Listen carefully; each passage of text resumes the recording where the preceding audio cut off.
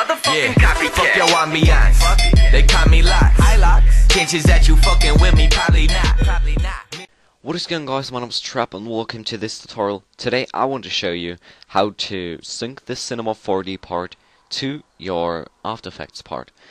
Don't wonder, I'm going to use Sony Vegas, but in my opinion this program is much easier to handle for syncing with Cinema 4D.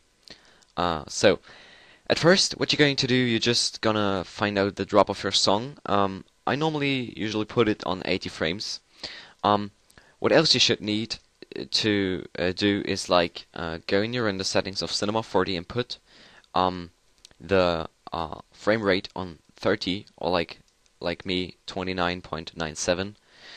As well in your After Effects or Sony Vegas, then it also needs to be here on 29.97 or 30. Whatever you're going to do the same. So yeah. What now? At first, how I always start, putting the drop on 80 frames. The good thing about Sony Vegas, you can see here the seconds, but as well the frames, which you can't do in After Effects, because, like, I don't know if you can, but in my After Effects, like, I have CS4, it's pretty old, I think, but you might also always use CC, I think. I don't know what you're using, but okay, I can see the frames. If I set up my frame rate, so I know at 80 frames that's my drop. So I can also, if in Cinema 4D my frame rate is the same like in my video program, I know when here at 80 frames there's the drop.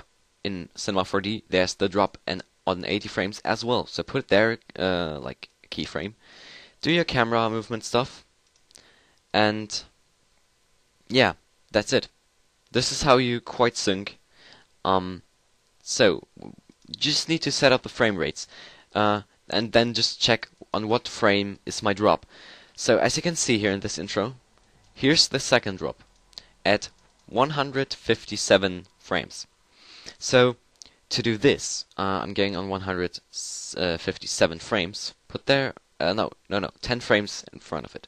Like on 147, I'm putting frame, and then on 157. 57, yeah. I'm going to make my camera movement, something like this maybe. Whatever. Just figure some stuff out. So, what we just did is, we synced it to the drop, and we also synced it to the second drop. And to make this quite nicer, I have one small tip for you.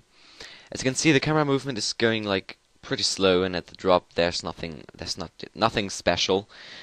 To do it a bit different, you can go on like 30 or 40 frames, make a keyframe in your camera movement, and put it 10 frames in front of your drop. So just drag it there. You can also do this with the F-curve, but I don't like this as much as this.